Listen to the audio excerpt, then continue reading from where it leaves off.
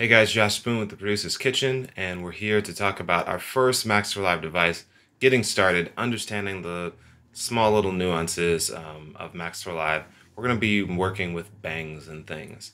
The word bang is pretty synonymous with Max, which is the programming language that Live uses to be able to use Max for Live. So it's like Max inside of Live, and that's why it's called Max for Live. And bangs are just a super important part of it. It makes things kind of flow. It's almost like the heartbeat of Max.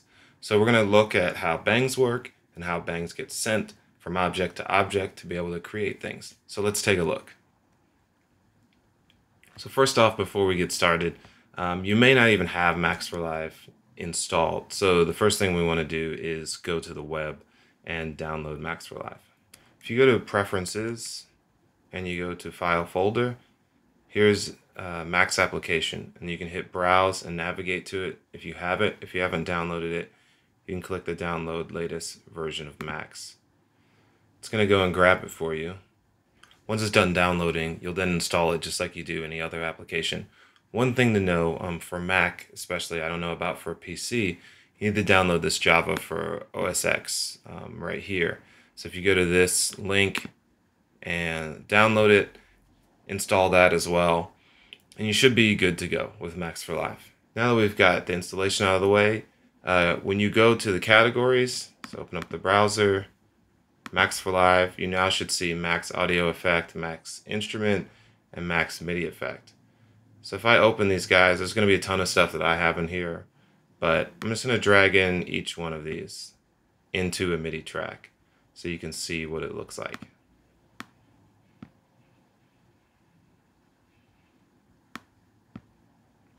Okay, so I now have a Max MIDI effect, a Max Instrument, and a Max Audio effect. And we can see that it has a couple of little things here. And these are called objects. So these guys right here, object, object, object, object, object, object. And they are strung together by patch cables. That's how each object communicates to one another. I don't know the technical name, but these are low-speed patch cables. And these are high-speed patch cables, essentially. So as you can see, this is an audio effect. And audio streams a lot faster than just like numbers and floats and things like that. So we're going to spend the majority of our time just in the Max MIDI effect. So it looks just like any other Ableton Live device. And we can see right here it has the device on-off. It has the save preset, even the hot swap. But this guy right over here is a little bit different. And if we open up the info view, you'll see that it says it's an edit button. So we can edit Max for Live devices in any Max for Live device. If you bought one, if you got one for free, you can edit it. You can change it. You can also borrow code. So if you've ever worked with HTML, you know that you can just go to any site and grab HTML and then repurpose it for your site. Same thing for Max for Live. It's definitely not advisable or nice to steal someone else's code and then sell it as yours, or like steal a majority of someone else's code and sell it as yours or something like that. But if you're building a device for yourself or even for free and you're using small little bits, that's not necessarily, in my opinion, a big deal. But just don't go and start taking stuff that you've paid for and repurposing it and distributing it out to everyone. So just a little cautionary thing. If you hit edit, we get this window that pops up. So this patcher window comes up, and I'm going to open this as big as it'll go. And let's take a look around here. We've got a lot of different things all around the sides. And up here is where you can easily pop out different objects. And as you can see, there's the name and then there's the shortcut. So if you want to open up an object, you've got N, message M, comment C, toggle T, and as we go through, we'll see the others. The one thing that I like is you can click this and easily format different objects. We can color code and do all sorts of things like that as well. To our left here, we have a file browser so we can find different types of snippets and different things inside of Max. I'm not going to go too deep into that, but here also is where you can find objects and you can sort them. So we're dealing with a lot of Max stuff here, which is a lot of calculations. Jitter is more video, And then there's other things like Mira, which is using iPad and stuff like that. Max for Live comes with a lot of just default videos that you can use if you're trying to do some jitter things, images that you can use, snippets. So this is little code that you're reusing over and over again. I have two, which is get tracks. I think I've made this track and invert value. So when I just drop these guys on here,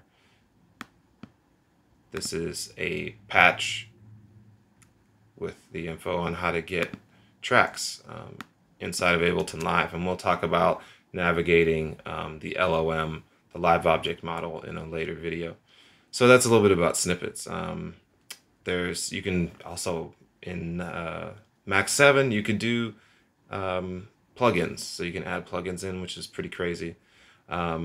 Visual Beep, which are modules to be able to quickly create video, and different Max objects like Beep will allow you to have an ADSR really quickly if you want to build an instrument instead of pulling everything together using all individual Max objects. This will just build it all for you. To our right, we have the inspector window, which is very important. We'll talk about that in a second. Reference, so this is documentation. Reference and help is your friend.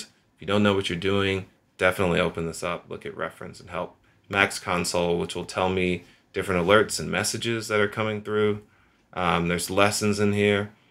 The lessons are really great. You can open them and mess with them. And snapshots, I don't really use those much. I'm not going to talk about them. You can maybe find that in another video. So let's look at what we got here. I'm going to zoom in a little bit. And we've got a couple of little objects. We can click on them. So we've got one here. It says MIDI from live. And if we right click on that, we can see what type of object it is. And it says open comment help, open comment reference. So help is where I usually go because you can easily get in and learn about it and mess with things. So you see it has a definition of what comment is. It tells you different ways that you can send messages to a comment.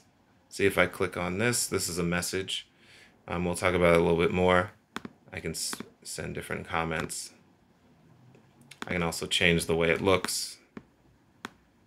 So you can do this all inside of a help file and learn about the objects that you're putting in here. So it's very, very helpful, and I'll close this. Next, we have an object called MIDI in, and if I right click on that, it gives me the information on MIDI in, so you can learn about that as well. MIDI out, so essentially what's happening, this is a patch cable. MIDI's coming in from Ableton Live, going through MIDI in, coming through the patch cable, and just going completely out. So nothing is happening at all. And then these messages are kind of just letting you know what's going on in here. This is a device vertical limit, so this is how big the device can be. So you kind of design inside of this area right here. Cool, so in this first video, we're not really gonna mess with this. We're gonna let it do its thing, and we're gonna build something off to the side. So to get started here with making some bangs and some messages, I'm gonna press B, which is gonna make a button. And if we right click, we'll see that button click sends a bang. See? Bang. In the output, bang. So it printed out to the console, bang, because this object says print, pop up, 1, bang. Cool. So actually what I want to do, I'm going to go back and I'm going to hit this unlock. So each picture has an unlock. And I'm going to nab this. So I'm going to click on it, Command C, Command P. So I'm going to paste that in. So I'm going to connect that. See what I just did? I just grabbed this, what's called an outlet, and put it into the inlet. And then now I'm going to press Command and click. So if I try to click on this right now, it's just going to select it just to click. But if I hit Command click, it's going to actually do what would be the operation whenever you're just using it as a regular device. So you see, bang, bang, bang, bang, bang, bang, bang, bang, bang. All right, now let's add a message to this. So to make a message, I'm just going to press M.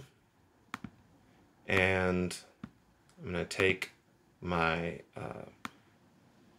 patch cable, and what I'm going to do is I'm going to put it to this first one. So it says message, trigger message, set it to change.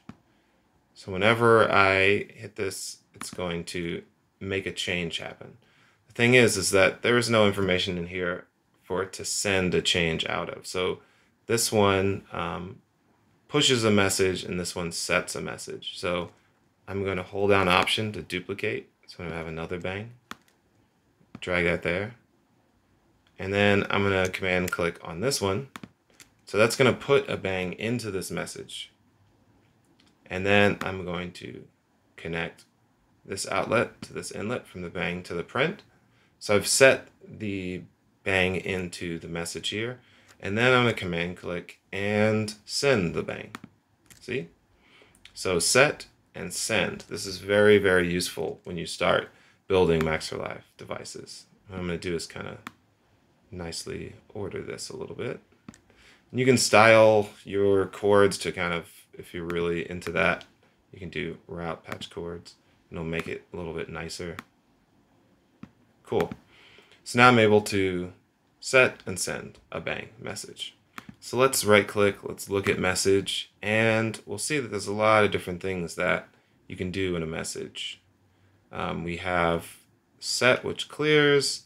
We have prepend, append. You can set a comment. So if we look over here, it gives you a breakdown of all the things that you can send into and out of message. So we have arguments that change kind of the way that message works, the types of messages that can be sent, the attributes to change the way it looks. And then the C also is super huge if you are working with any type of object that you're kind of confused about, or you may wonder if there's a better or similar object. C also is very helpful, and it also has little links to tutorials. So I have this set right here, and so I'm going to use set to reset this guy. So I'm going to hit M, and I'm going to type set, press enter, and then I'm just going to connect that to the first inlet of bang, and then I can command click, and then it'll reset, it'll clear everything. So when I first started using Macs for Live, I thought it was kind of weird because I come from a programming background, and usually if you have two arguments, they're only two arguments, two things that could be sent in. So let's say this is argument 1 and this is argument 2. You can only send like one thing and then a second thing. You can't send like 6 things into one argument. Just so you know that multiple things can be set into one inlet. Okay, I'm gonna move this guy down. I'm gonna make another message here. I'm gonna take this outlet, put it into here, and then I'm going to have another message. I'm gonna put a nice little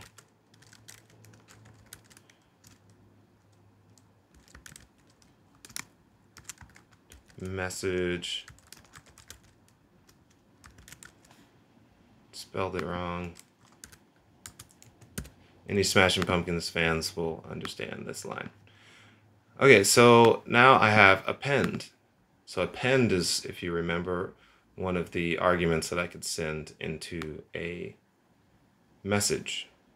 So I'm going to add this to the first inlet, which will send. I'm also going to grab the set and attach it to the inlet of this message as well.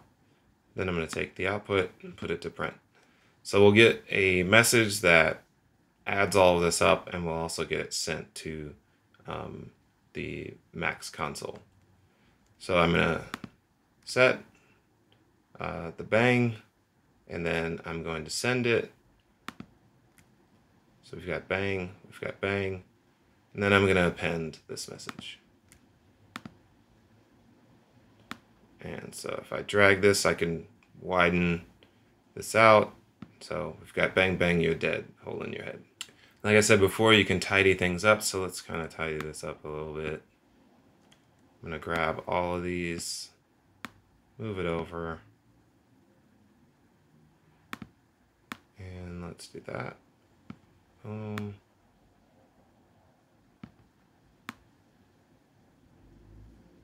Line that up together. Set.